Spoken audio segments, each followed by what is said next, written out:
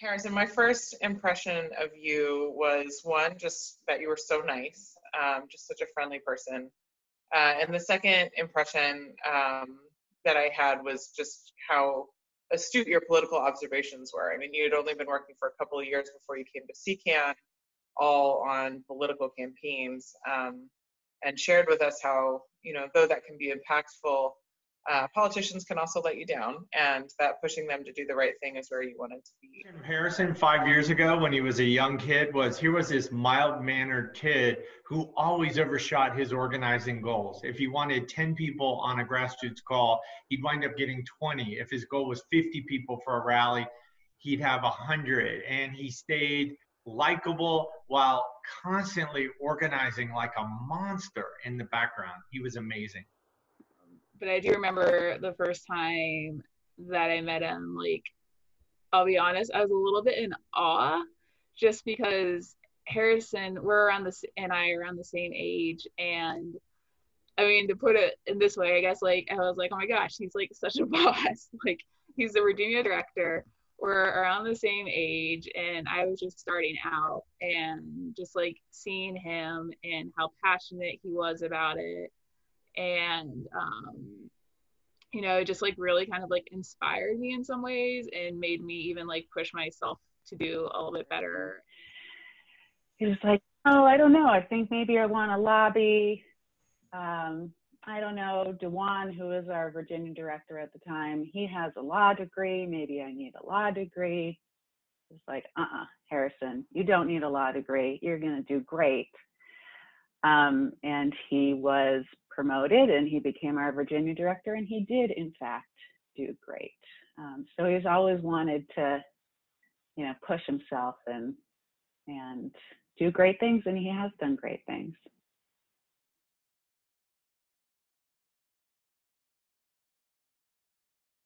Harrison, you've grown from the little brother that I didn't know I wanted into a wonderful husband, movement builder, and great friend. I've seen you grow from a field organizer to navigating the halls of Richmond and being a crucial part of stopping the ACP and bringing Virginia's strongest clean energy law. And I'm so, so proud of you.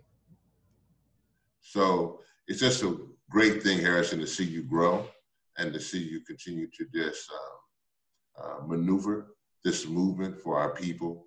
But it's also for me personally to see you, just how well you are able to just articulate and just and illustrate the climate crisis for so many different types of people. Your work in the halls of Virginia and Richmond have become legendary. And so how you've been able to shape policy, because we know either you shape policy or policy will shape you. So Harrison is only the second person in CCAN history to go from organizer to state director in 5 years or less. That's like going from the pit crew of the Indy 500 sports car race to the checkered flag driver who wins it all. Of course, driving an electric sports car powered by wind power. Harrison has grown so much. I mean, I've known him 4 years now, and just to see him go from a perfectly great and competent organizer, but pretty siloed, to just running the whole show in Virginia. Harrison, not just with CCAN, but other groups, people really look to you as a leader, and it's just been amazing to see.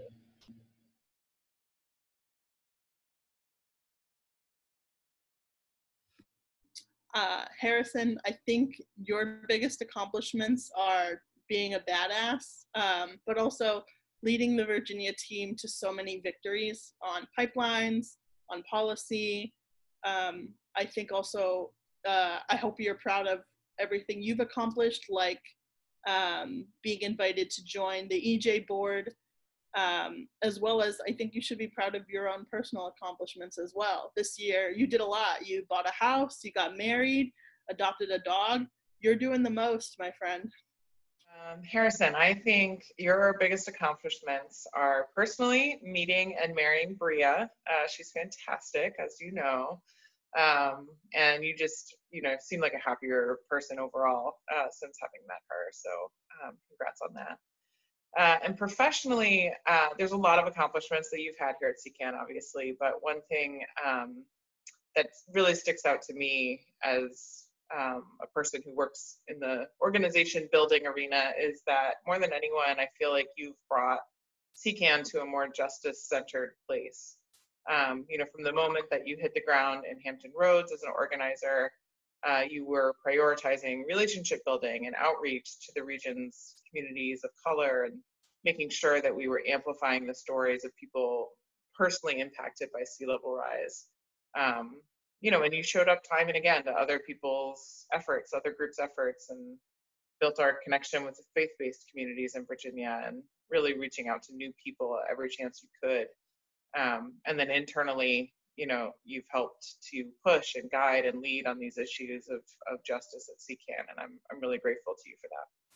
Gosh, Harrison, you have accomplished so much. I think, killing it at life. You have this, amazing life, amazing house now. You've had always such a strong sense of purpose and clarity, and to now be able to move into the fundraising world, which I know that you've been wanting to do. It's incredible. I'm so proud of you.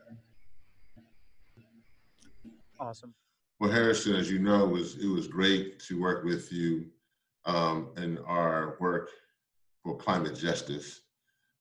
We were able to stop the Atlantic Coast Pipeline, and make that happen. Your work and working with many of the folks on the ground in Virginia have now become a blueprint for how many of us are working on the issue of stopping pipelines, and particularly lifting up the vulnerable communities or the sacrifice zones in our communities to deal with this issue.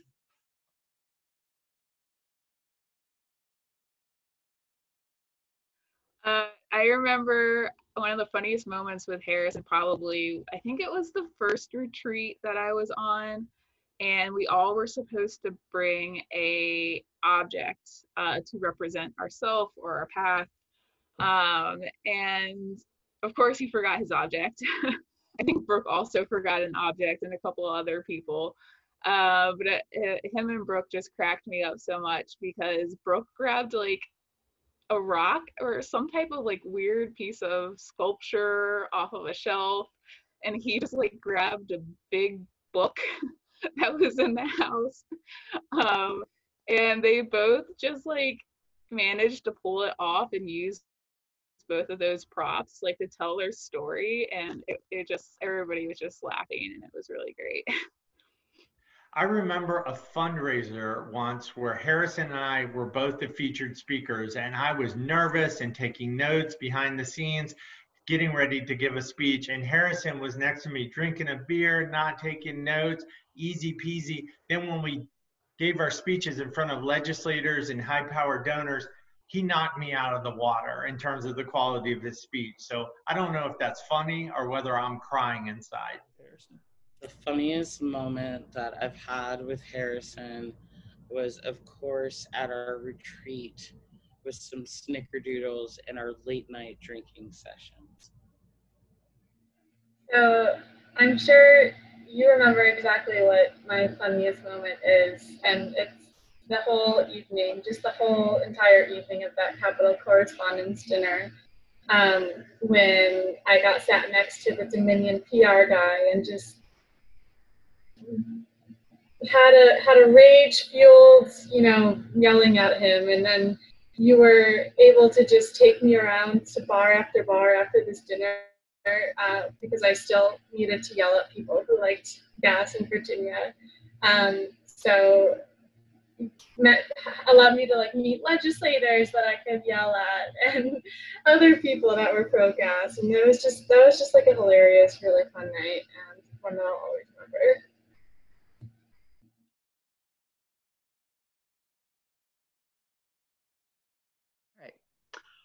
Hello, Harrison. I have to admit that when I heard that you were leaving CCAN, I was bummed. But I later learned that you are staying in Virginia, you're staying with the climate movement. So that made me less bummed because we really need you. We really need you, Harrison. Your country needs you and your planet needs you. In working with you over the last few years, it's been obvious to me that you have just the qualities needed to fight effectively for our climate. You're smart, hardworking, you have a good sense of humor, and you are tenacious. And that tenacity has really stood out in my mind as a great asset that you have, and one that is obviously very, very needed if we are going to protect our climate. I've noticed during the legislative session that you worked hard not just to pass good bills that will help protect our climate, but you even worked to make the bills better. I mean, there's so much in this business of watering down really good bills like ours, and you fought in the other direction and helped make the bill stronger. So anyway, I hope you will keep doing legislative work in your climate action future because you are really good at it, and we all salute and thank you. I'm personally grateful to you, Harrison, for fighting so hard for our climate. It's really great to see young people, people of color, people who are hardworking and really get it about our climate and our future. So I know this is a time of big transition for you as well as for CCAN. So I would just like to add my voice of thanks, and I wish you all good things in your future. And I hope that we will stay in touch. Thank you, Harrison. Thank you for just being so inspiring and such a motivator and an influencer. I consider myself so lucky to have had the opportunity to have worked with you on the same team, and just that, you know, he made such a difference, and he really does make the world a better place. So, yeah. Him. Harrison, it has been amazing to learn from you, and just so awesome to just watch how dedicated you are and poised and just plain spoken about very complicated issues, and what a great example you are to me and all the rest of our coworkers, and how you balance so many great parts of your life as well with Bria and Taki, and your family and buying a house, and just everything you've done so much in the time that I've known you. And I can't wait to see what you're going to accomplish in your next job. And I'm so excited to watch as a friend from a little bit afar. So I wish you the best of luck, and thank you so much for making my beginning of my time with CCAN so special and so wonderful. Well, hopefully you already know this, Harrison, but I just want to tell you that I really appreciate you and admire your leadership style. You keep your cool, you speak truth to power, and you care deeply about people, and you'll be able to do whatever you choose and go far because of those qualities. I feel really lucky that you brought them to CCAN for the last 5 years. Keep in touch. Harrison, the sky is the limit for you, and that you will go on, and you've already done so many great things, but you will go on to continue to make change in Virginia and around the world, and never lose your sense of humor and your calm demeanor. And I'm honored to have you as a friend and to have worked alongside you all these years. Harrison, it's been a long time since a Virginian occupied the White House.